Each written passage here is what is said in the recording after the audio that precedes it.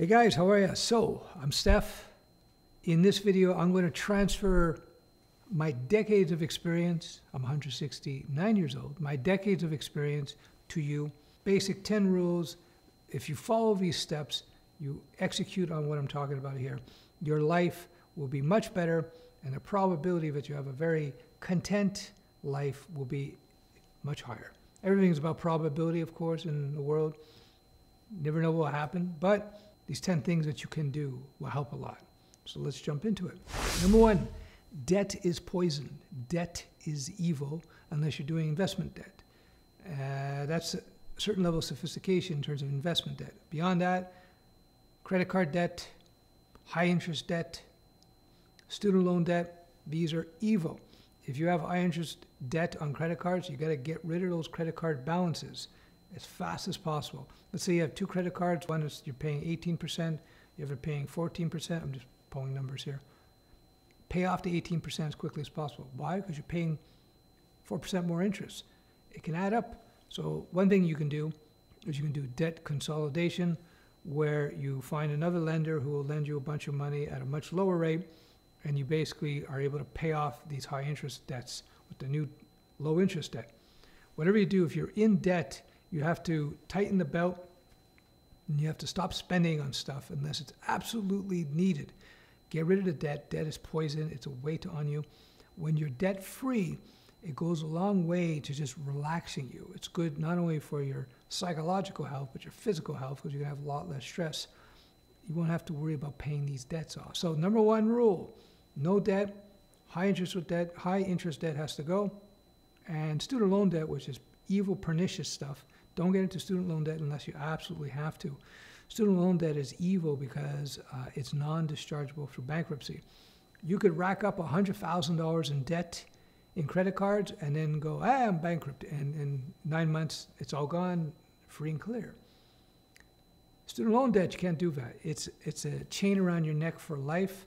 It's evil, student loan debt, evil. So no debt for you. Number two, related to debt, cut out stupid expenses. Eating out a lot, buying things you don't need, buying cars you don't have, buying cars that are too expensive, buying a car if you don't need a car. Just get rid of it. No stupid expenses. Only buy what you need, especially if you have debt. Especially if you have debt and no savings. Once you have a lot of savings and no debt, then you can start buying stupid things. I'm guilty of that. But I have no debt and lots of investments and savings. So whatever you do, cut your expenses until you find yourself in a firm financial position. Again, this all leads to freedom, personal freedom, psychological freedom. Number three, if you're watching this, you probably are learning to code. Learning to code to me is a superpower because it is one of the few high-paying professions out there where you don't need a certification. You don't need a degree to make big bucks.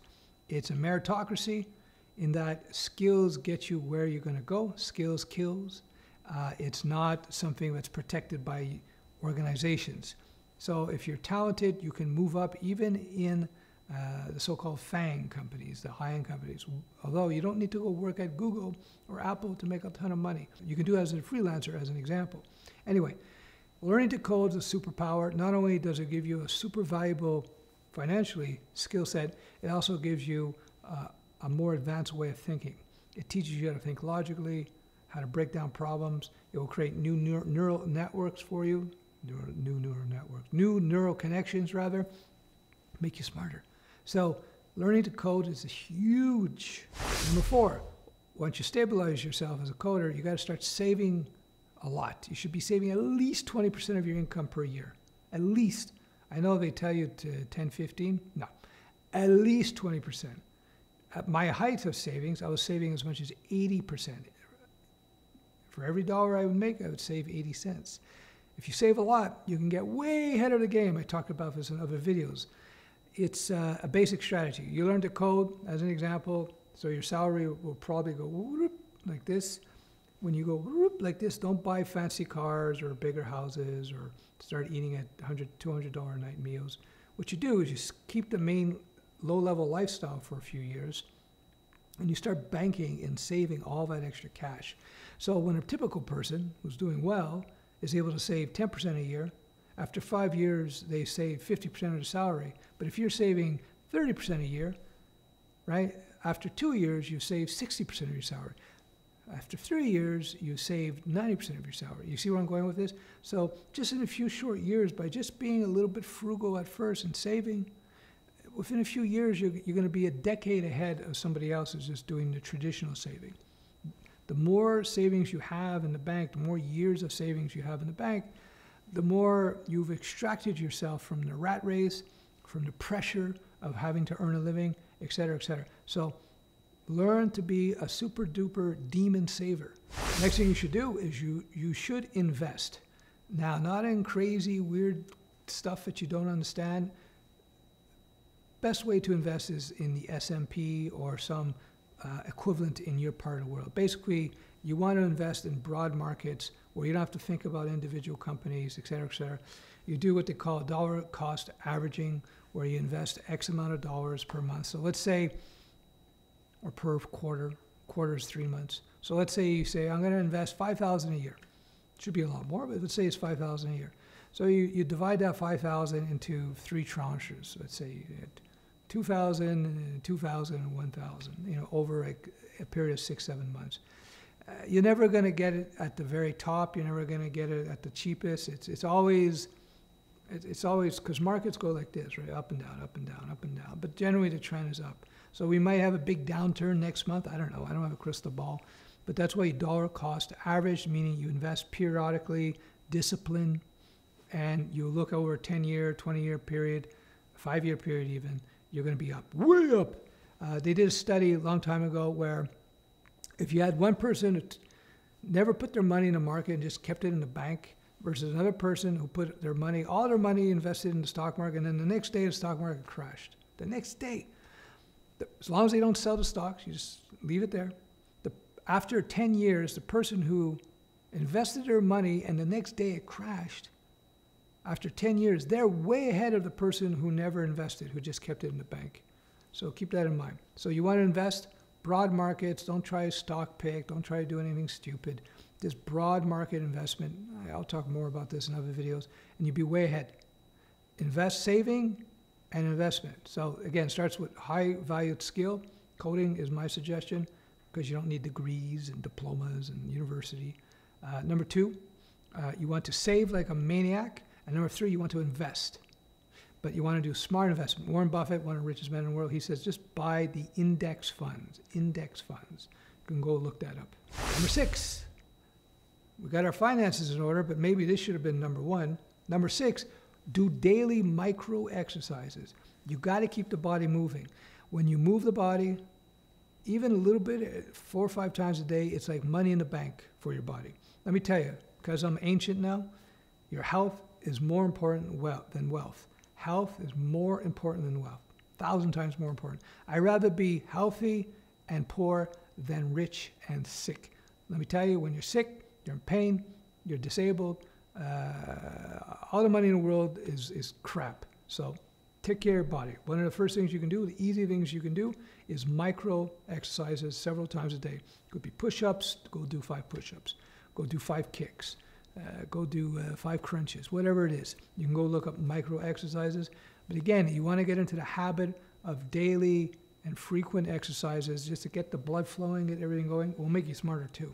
Number 7, when we're talking about the body, you are what you eat, the old adage, right?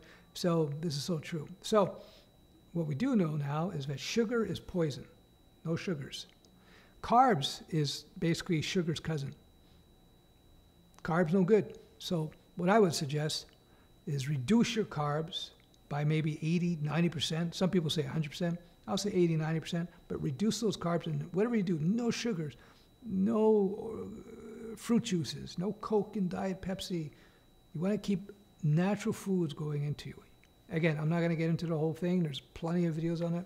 Some people say carbs are good. So reduce your carbs by quite a bit. Look at the studies. You'll be in much better health. Eat natural foods, avoid processed foods, avoid crappy greases. If you're going to eat any oil, olive oil, cold pressed olive oil. Again, there's much more to say about that, but take away this. You want to eat healthy, natural foods and eliminate sugars from your diet. Sugar feeds cancer. You know, carbs become sugars. So I suggest try to reduce your carbs by 80-90%. Try to introduce healthier foods. Makes a big difference. Number 8, how do you know if you're at a healthy weight? Everybody knows if you're bigger, the chances of getting all kinds of diseases increases. Boo! A lot more pain. A lot more pain. So you don't want to be in pain. So what you got to do is get your weight down. How do you know if you're a good weight? Body fat percentage. You can look it up. Healthy body fat percentage for men. Healthy body fat percentage for women. For men, it's 10 to 18%, something like that. For women, it's a little higher, 20 to 21 to 25 or 30, something like that. You can go look it up. But what I would say, instead of looking at the scale helps. If you're 400 pounds, it's a good versus 200 pounds, a good indicator that you're healthier at 200 pounds. Again, it's not about fat shaming. It's not about anything. It's about your health. You want to be healthy, happy, have a sharper intellect. When you have your body's putting less energy trying to maintain a bulk, it has more energy to put into thinking. And less stress on the body, less stress overall. If you're severely overweight, you're putting stress on your body. I can tell you, I've been there. After I got sick, I was put on massive amounts of prednisone. I went up to 250 pounds. I was quite a bit heavier. Let me tell you, it's 60 pounds heavier than where I was, 55, 60 pounds heavier than where I am now. I'm 6'2". And when I'm telling you, when I was even 20 pounds heavier than I am now, I feel much more pressure on my body, let alone when I was 250. Yeah. So look at the body fat percentage. Healthy body fat percentage is what I'd be shooting at. Again, all this, I'm not a medical doctor. I don't know your health situation. You got to go consult your medical doctor, make sure everything's cool. But you get the principle, right? You get the principle. Here's a simple one. Number 9, drink water. Yeah, look it up. Look at your body, your height, your weight, and look how much water you should be drinking. Water flushes the system. It cleans it out. So yeah, drink water. It's a simple thing to do, not very demanding. Yeah, water, not Diet Pepsi or fruit juice, water. And tip number 10, cut toxic people out of your life. Do you need people who put you down around you? No, you don't.